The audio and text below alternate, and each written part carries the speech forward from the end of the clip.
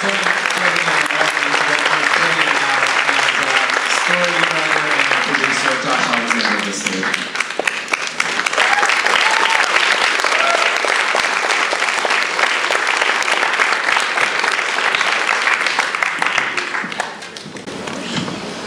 I thought I would start with a question, and you had an enormous amount of access. You found a way to gain the trust of the Pattersons and Norman, and I expect there's an enormous amount of difficulty in navigating those relationships.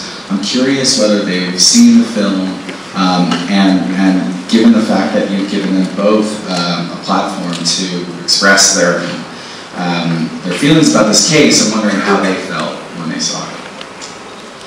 So, of course, it was very important to me to show them the film before anyone else saw it. Use the mic. Oh, I'm sorry. Okay, is that better? So, of course, it was incredibly important for me to show the film to the main characters in it before the wider public would see it. So, it was very scary. I showed it to Dee Dee Patterson first, and it was incredibly hard because it was really the first time that she was seeing the man that killed her son. But she sat through it, and she thought it was very fair, and she understood why he was given the screen time that he was. And then I showed it to Norman and his lawyers and Danielle. And that was scary, but they thought it was very fair. I've got lots of questions, but I do want to open it up to the audience for anyone. Shocking. Oh, here we go. According to the man's daughter that you interviewed, why do you think she killed Justin? Why does she think her father killed Justin? What was the reasoning in her point of view? She never gave a reason why she thought that he killed Justin. She never gave a reason. What do you think she thinks? I actually think it's been very difficult for her to process. I think she's traumatized. And that was really the first time that she talked about it.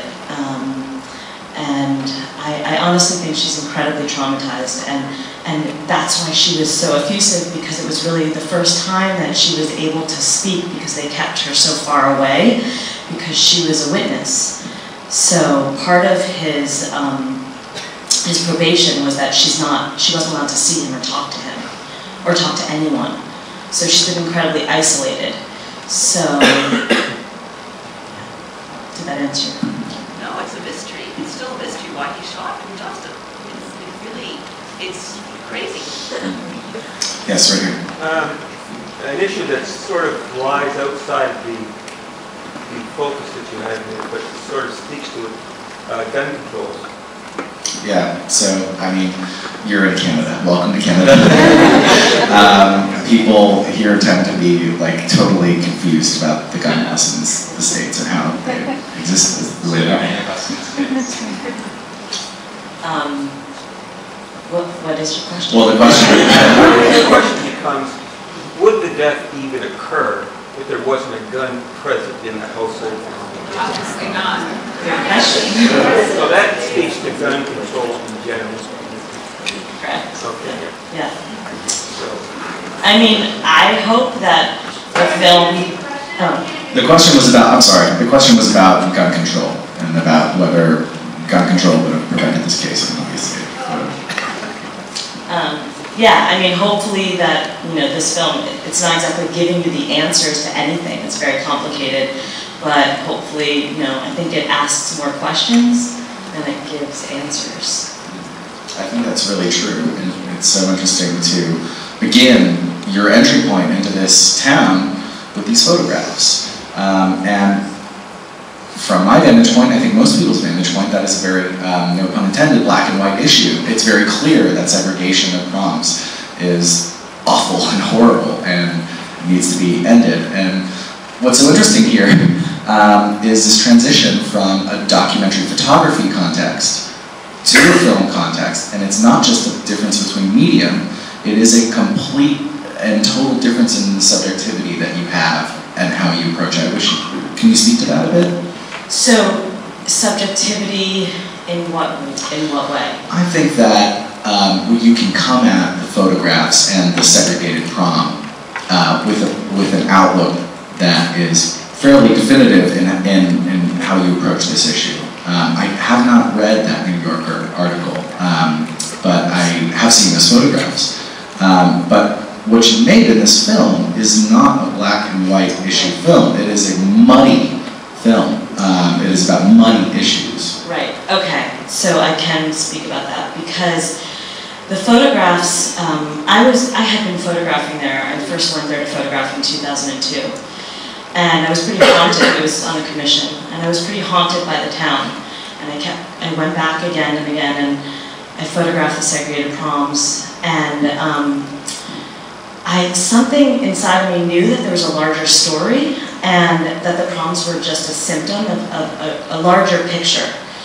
And I felt frustrated by, I felt like beautiful kids in prom dresses were beautiful to look at, but they weren't giving the context of what I was experiencing firsthand. So I really didn't have any tools, and I had no skills to make a film. But I felt that there was a story that needed to be told, and I didn't know how to tell it with my still camera. So I just started I taught myself how to make a film, and it was a tough learning process, a very tough learning process. But I think that this story necessitated it, and all the nuance that I was having a hard time with the photographs, I hoped the goal was to capture in film. Other questions? Yes, right here. Could you give us just a sense of kind of the context of the town? You know, like how big was it? What? Yeah, so it's hard. Sorry, I'm just going to repeat it for other people. This is about the size of the town and the context for the town. So the size of Mount Vernon, which is the small town, it's about 4,500 people, but it's part of the larger county. So this was shot in a couple different counties that were all neighboring. So, I mean, it's Southeast Georgia. It really represents the whole area of Southeast Georgia, even though the main characters are from Mount Vernon. Norman is actually from the next county over, Toombs County. It's known for, the reason why people know the place is it's known for their onions, Vidalia onions. Yes, right here. Could you talk about how you decided to merge the two stories? Because at first it's about prom, it's about the kids and the murder and the incident, and then you've got this whole election and the sheriff, and I'd like to know how you chose and why you chose. Great question. This is a beautiful thing that you guys did, is to merge the story of the sheriff, the Calvin Burns election, and the murder. So I think that's what Josh and I struggled with the most, and what was the most challenging of this whole film. Well, I can say Kiki really wove all the three narratives together, and I went, before I knew Justin's mom from the proms, and I had photographed Siobhan, his brother, at the proms, but I thought I was going to town to film the change, the hope. Like, the proms were integrated. I want to tell that story of change and what it's like for these kids now in this new generation. And Kiki was one of the girls that I had met years ago, and her father was running to be the first black sheriff, and he was the first black chief of police, and they really became my family, my home away from home. And so I thought I was going to tell the story of hope and change through them. And you know, years ago he had death threats, and when he announced that he was running for sheriff, it was not a possibility. So I was showing the happy story, and then I got a call from her that her high school boyfriend, Justin, who she went to the prom with in 2007, was murdered. And I just knew that I had to cover that story. So maybe you want to talk about how we all... I mean, two things about it. One is that it's actually how it unfolded, as Gillian was saying. The other thing is that, you know, in the title of the film, Southern Rites, R-I-T-E-S, they're all kind of rites of passage that this community is going through. And, you know, one decision that we really struggled with for a long time, we interviewed some incredible experts. Brian Stevenson of the Equal Justice Initiative, Dr. Khalil Jabban Mohammed of the Schomburg Center at the New York Public Library, and they give these incredible interviews, and we decided pretty early on after watching these incredible interviews that we couldn't include them because we needed to let these people speak their own truths about race and about the way that these subconscious racial narratives were infecting all the aspects of their community, whether it was the schools or the election system or the criminal justice system. So I think that's why I was trying to look at this community coming of age around race and all these different aspects of its civic life. Yes, right here. Why do you think this case hasn't gotten as much media attention as some of the most recent cases, whether it's in, Baltimore? Yeah, this is about Good question. This is about why this case didn't garner as much media attention. So, I don't know what to say, fortunately or unfortunately. Now, these stories are making front pages every single, what feels like every single day now. And to me, that's actually progress, because this is one of so many that don't make it onto the page of the New York Times. So what made me so upset was that it was totally unreported. No one knew about it, no one. And the DA told the Pattersons, even though she trusted me and knew me, she was so scared to talk to me because he told her, if you talk to a reporter, you will lose your case. This is what they thought. So she thought, don't get me started. Yeah. And I think we have time for one more question right there. Yeah. Most of the racist attitude comes from the senior members of the community, I find out, and because it is such a cultural tradition, our grandparents thought it was right, so it must be right. Do you see any hope with the younger generation being integrated within the school system and now with the moms, that these attitudes might change over the next 20, 30 years? Is there hope that the attitudes will change? Oh, sorry, yeah, absolutely, absolutely. I mean, from the time that I was there first in 2002 until now, it's dramatically different. I think so because it's all about the youth. When I was there in 2002, there were, you would never, mixed race couples, you hid that. That was, you could get in a lot of trouble. Now, there are mixed race couples everywhere. It's really, things are changing and the hope is in the youth. That was a short question. Can I fit in one more? Awesome. Right here. I'm just wondering if you're going to screen it in the town or any nearby towns or in Atlanta or anywhere in Georgia. Yeah, are you going to screen it in Georgia? Can I just add one more thing to the previous question?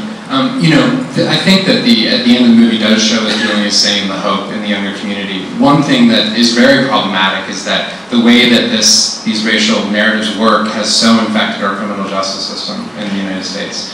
And it's going to take a very long time to undo that. Currently, you cannot bring up race in any criminal proceeding unless the charge is a hate crime.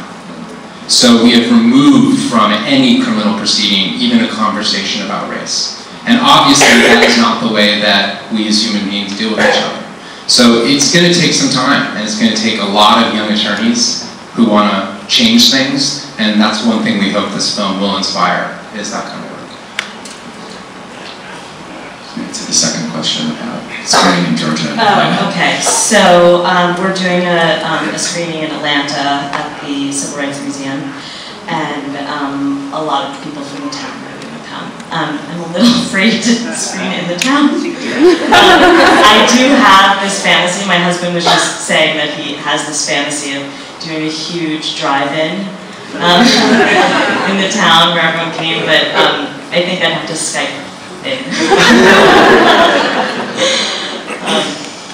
But I'm excited. It's important.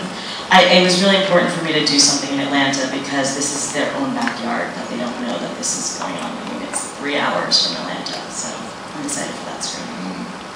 Well, thank you so much for sharing this.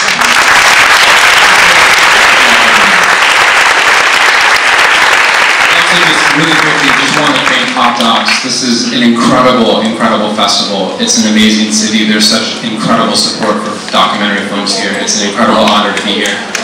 Oh, and I am very interested. Obviously, this is the first time that I've shown it in a theater. I'm really interested in feedback. So the whole point, the reason why I made this film is because I like to initiate conversation. That's hard to have. So there is a Facebook page, and if you have any comments, I'd love to hear. So it's Southern Rites Facebook page.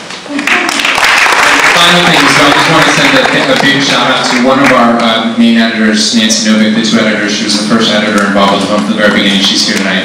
And